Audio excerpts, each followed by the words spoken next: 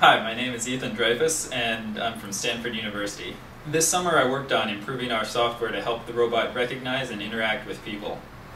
The cool thing about personal robotics is that it brings robots into the same environment as people.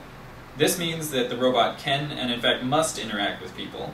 One of the simplest sorts of interactions possible is to directly command the robot, for instance, by driving it forward with a joystick. Very quickly, however, you'll run into situations where you need more sophisticated interaction from the robot. For example, suppose you're carrying something. Then you may well want to direct the robot, but trying to manipulate a joystick is no longer possible. What you need is more intelligence from the robot.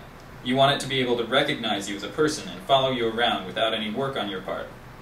The person following problem has a number of challenges, among which are that people are highly varied in appearance and pose, that real environments are highly cluttered and poorly lit, and that the robot is not the same size as a person and cannot blindly follow the same path that a person takes. The problem can be broken down into two different parts: tracking a person and navigating to stay close to the person.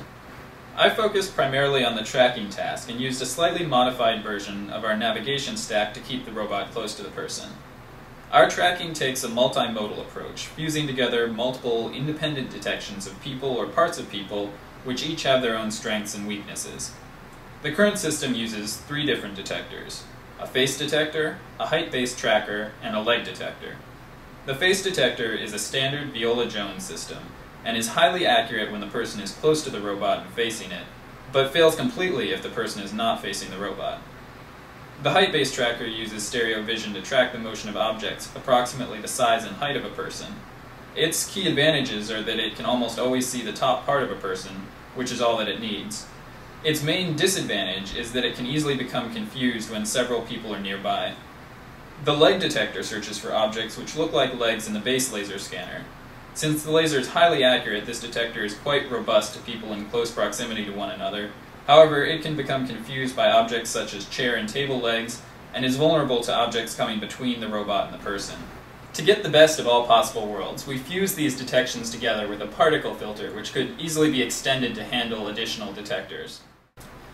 My other major project this summer was the collection and annotation of a large data set of people in an indoor environment. Much of the existing work in the field of person detection and tracking has revolved around outdoor pedestrians.